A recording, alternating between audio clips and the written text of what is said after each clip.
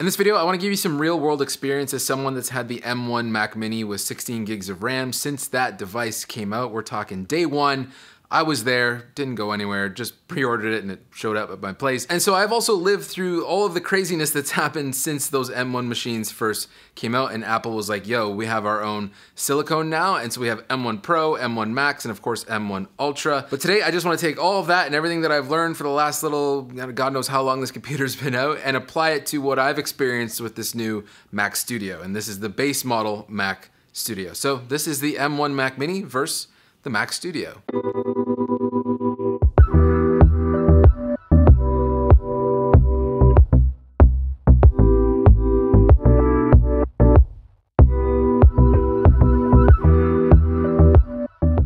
I'm gonna get this out of the way right now. I'm just not a huge fan of benchmarks. I find a lot of them relatively arbitrary. And even when people comment, they're like, well, what if I wanna use Resolve? And what if I use Premiere? And what if I do After Effects and all that kind of stuff? And I just usually tell people, the best thing to do, honestly, if you're unsure if your workflow will be supported by these machines, you kind of just gotta buy one, and if it doesn't work, return it. It's really not the end of the world. Apple is a massive company and they want you to be happy, so if you buy something and you don't like it, you can obviously return it or switch it for something better, or it might be overkill and you can get something worse. That being said, I do want to help you make an informed decision before you go through that headache so you don't really have to return something. So this is going to be a lot more practical, real world than charts and benchmarks and times. From a really top-down level, I gotta say, the M1 Mac Mini has been fantastic. It's been one of my favorite computers I've probably ever owned. It just seems like anything I throw at this machine, it just seems to work. It never really gives me too many headaches. And it wasn't until recently, which, you know, maybe there's some conspiracy there with these new machines coming out, but it wasn't until macOS Monterey I was like, this thing's starting to feel a little bit slow. And I was running out of application memory quite a bit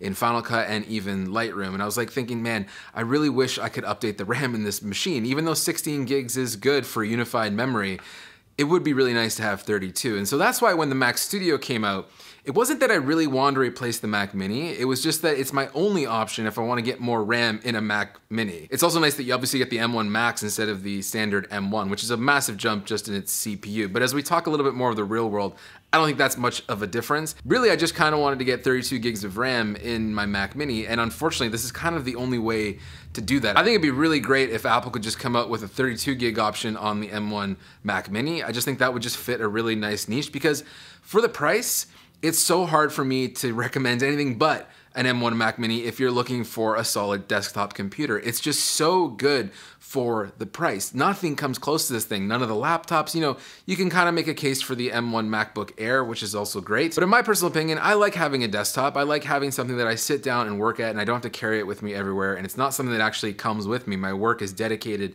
to a specific location. And that's a psychological thing, but I just like having a desktop for that reason, which is why I don't really lean too heavily on laptops for work. So in a roundabout way, I kind of had to get the Studio because I wanted more RAM, and I was a little bit worried about future-proofing my system because I was like, you know, down the road, if I start getting more cameras and start doing heavier workloads and all that kind of stuff, I'm kind of screwed. I'm stuck with this 16 gigs. So if I really want to get in on this now, let's just try this Mac Studio out. And here's my thoughts. Yes, this machine is faster than the M1 Mac Mini. There's absolutely no doubt about that. When it came to H.264 codecs, which can be quite heavy sometimes with this A7 IV, I could get upwards of like 6 streams of the H.264 10-bit 4K 60 on the Studio before anything was showing any signs of sweating, and it really wasn't. And it would export still faster than real time. On the M1 Mac Mini, I could still get to like 4 streams of that codec, and it was still doing relatively well, and it was only about 2 minutes slower than the Studio. So relatively speaking, from a practical standpoint, 1 or 2 minutes, is that a huge jump? Not really. But if you're doing heavier stuff where you got like 4, 5, 6 layers of 4K, a whole bunch of text, a whole bunch of graphics,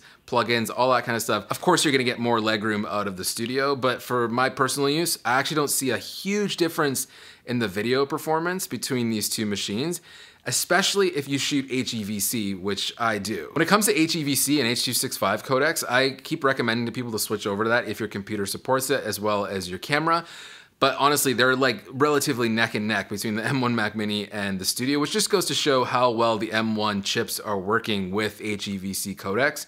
So if you are in a position where you're like, look, I want to get a new camera and I want to get a new computer, I would say look at a camera that does HEVC, and I think you'll be fine editing with the M1 Mac Mini or pretty much literally any of the M1 machines. They will all just rip through HEVC. What I will say though is the experience during editing is a bit snappier and zippier. I do see on the M1 Mac Mini, waveforms will take a little longer to load. Sometimes you get some drop frames just going through a timeline.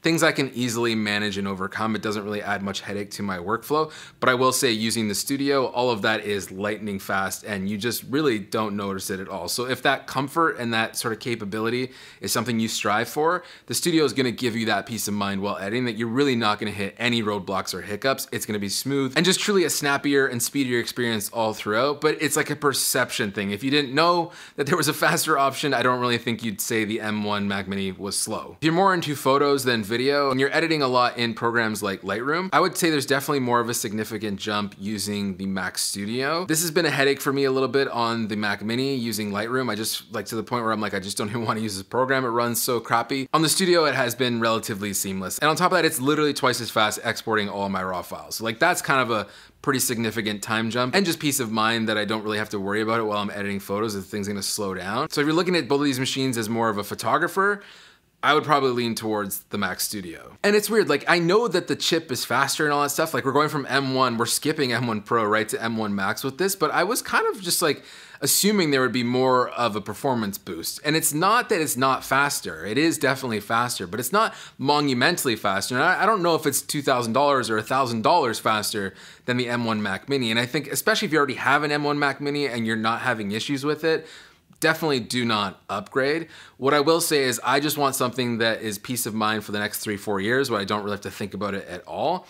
And that's kind of why I'm leaning towards more the Mac Studio, and that's probably why I'll end up keeping it, because at 32 gigs of RAM, which I know I was just barely stretching that 16 gig in the M1 Mac Mini, I think I'll be fine with the 32 in the Mac Studio. And I know there's way more headroom with that processor if by any chance my workflow increases and gets more demanding day to day with the things that I do, I'll just know that machine's there and it's gonna be reliable for years to come. When it comes to more just general use of both machines, I would say having all of the I/O of the Mac Studio is honestly really nice. Of course, you're gonna want more ports. I really love that it has an SD card reader on the front of the machine. One of the things that kind of bugs me about that though is that I really would love to mount this machine under my desk. So I don't know if I'd really get that much use out of that front SD card reader, but it's nice that it's there and it's actually kind of pushing me towards leaving it on the desk so I can just quickly add my SD card. That's something I do every single day, is just put an SD card into this machine. And it just means I don't have to have a dongle for it. So it's really nice that it has that front SD card reader and those two ports. Otherwise, all the other I/O, I don't really see a huge difference between the Mac Studio and the Mini. For the way that I use it, the ports are pretty much the same and I don't really think there's much of a comparison there to make. One last little interesting thing that I found is now that I have the Studio display, I have seen a pretty decent performance hit on the M1 Mac Mini trying to drive this 5K panel.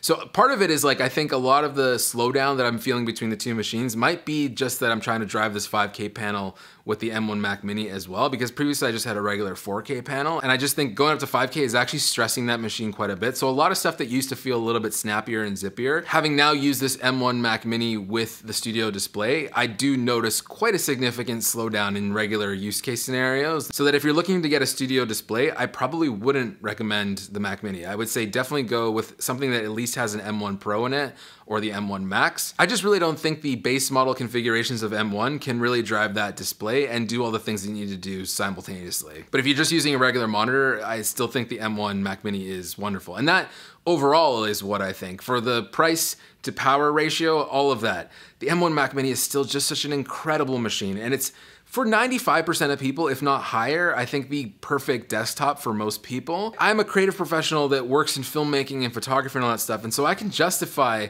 you know, an extra $1,000 or an extra $1,500 for something that's gonna save me time and money overall. But for most people, I think, you know, still look at those base level M1s. Those machines just are just so good for the money that don't get caught up in all this hype that everyone has these new machines and I gotta get one and I have to have one, I have to have the best. Especially if you already have one and you're really not noticing much of a slowdown. It's very easy to get caught up in all of this and say like, oh, my machine's crap now because the new one's out and it feels slower and I don't know what to do. And I fall victim of this, 100% I do. Like, look at all the stuff on my desk.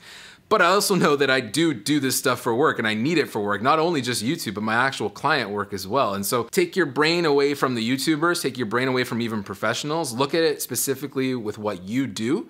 If it's slow and things are having issues, Try a Mac Studio, try a better chip, try more RAM, return it if it doesn't work. The best thing you can do is take some advice from someone like myself and then make an informed decision going in to remove headaches and stress and BS in your own life. Even on the new channel, I'm very bad at outros, so I'm just gonna stop. I'm gonna stop talking right now. We're gonna end this video. Leave a comment if you have questions about these two machines, but don't go into it like, I use Resolve and I use this. I can't give you a specific answer to your workflow. I can only give you a generalization of the things that I've played with and all that, whatever. Otherwise, don't waste my time. I don't wanna waste yours, and I'm wasting it right now. Don't waste mine. We're wasting each other's time right now. You should go. You should go. I don't know why you're still here. You should probably leave. This is a huge time suck of your life right now. Just staring at me, and I'm staring at you. Well then, well, that's a great video. Another great video. Peace.